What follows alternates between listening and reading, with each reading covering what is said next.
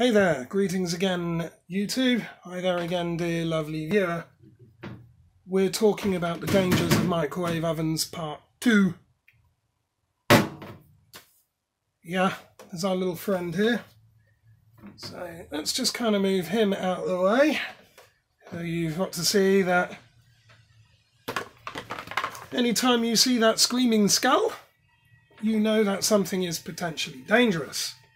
Now, I've already gone to the extent and the trouble of removing the top panel and side panels of this oven just to save a bit of time. But it's okay because this thing is not plugged in, and even if it was plugged in it wouldn't work anyway. I blew the ends of the pins off in another experiment, so it's already dead. As you can see, it's missing 2 pins. Now that actually also killed the microwave oven as well. But I've already taken the liberty to get this thing naked.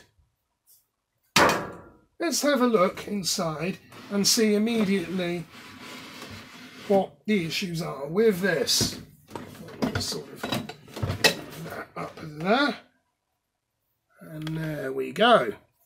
Let's try and zoom in a bit. In fact, that might not work. We might need to hold that thing up there like so. So you can see all the dangerous goodies in there. And we're going to use our insulated screwdriver here. I really should find something to prop that up on. Let's just see if the cardboard box will hold that. Ah, there we go. Can I see? We can zoom out a bit now, and you'll see that I have the thing on its side. Now, just for safety, because I'm not happy with leaving that like that, because there is still a danger.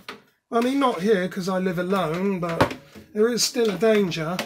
I suppose even if in my moment of madness I tried to find a way of plugging that in and did something, well, that would be bad. So what I'm going to do anyway, let's just sort of try and adjust this camera a bit.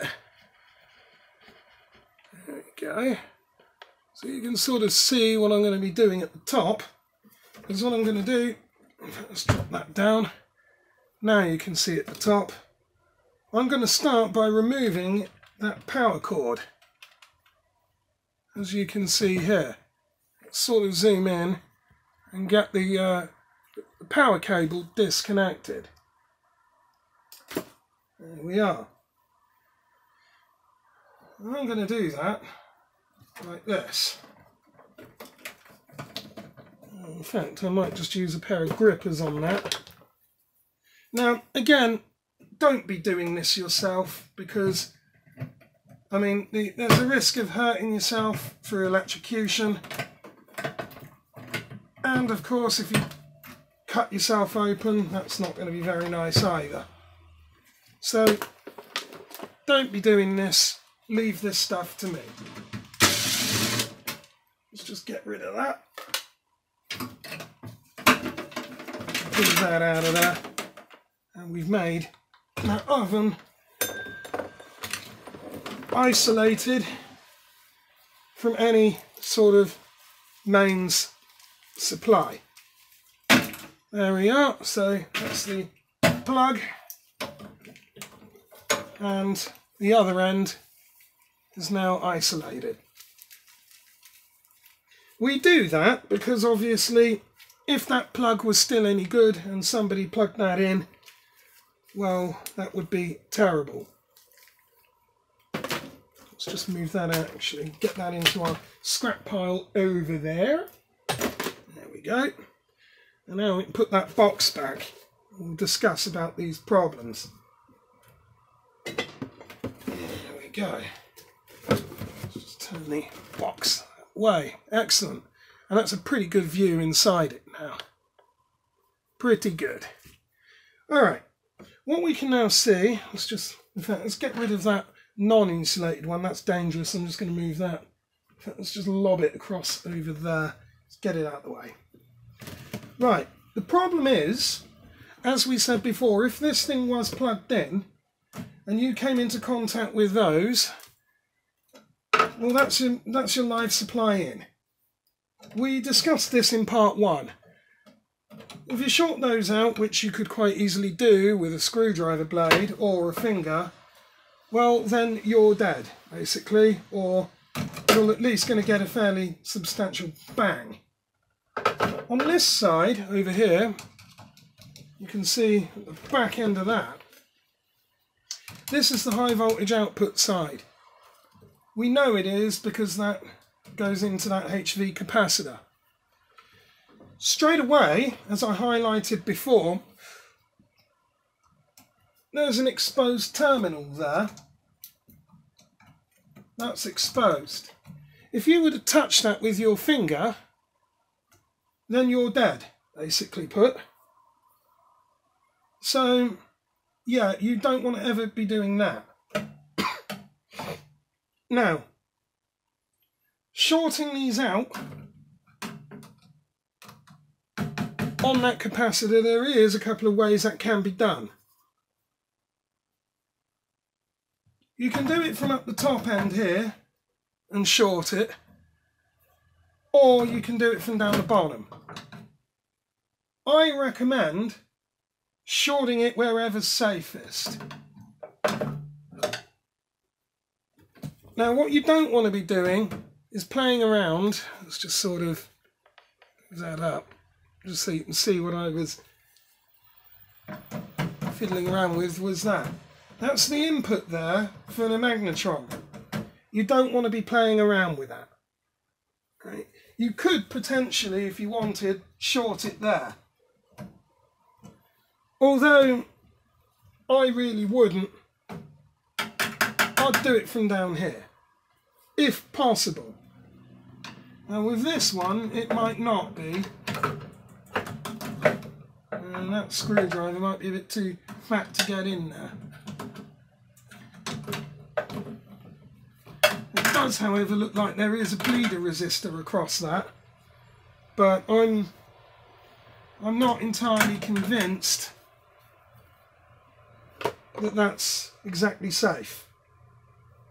Now, there is a couple of ways that we can do this safely. And what would I want to be using? Well, I can use crocodile clips on this and a length of thicker insulated wire, or indeed a screwdriver with a longer exposed blade. Now, we can do, as long as it's an insulated one. I mean, I'm almost certain, I mean, even theoretically a pair of pliers that are insulated will also work. Basically, you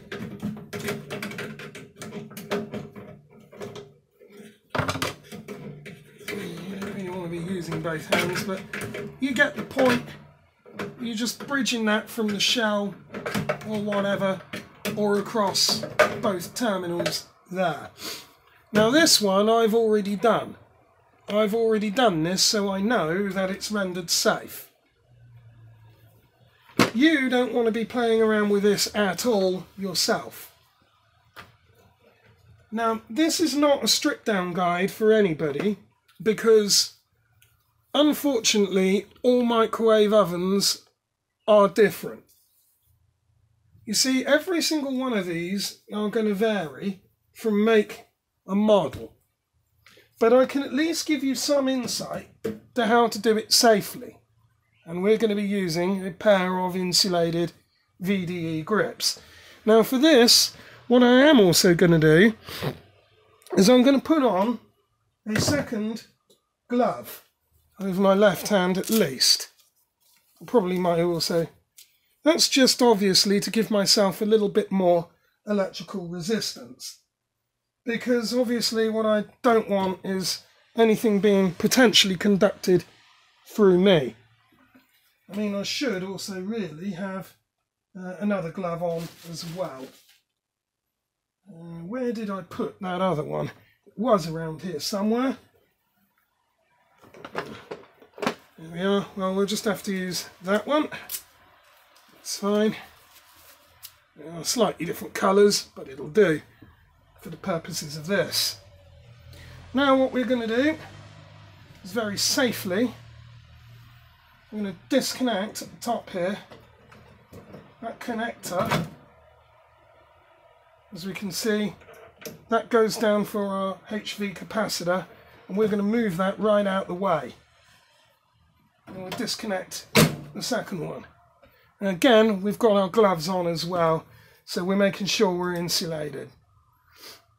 Now, what we have, as you can see there, flapping around, are two exposed, potentially live wires. Now, all we're going to do is taking a second pair of thin nose pliers, just connect them together. Is it shorting out?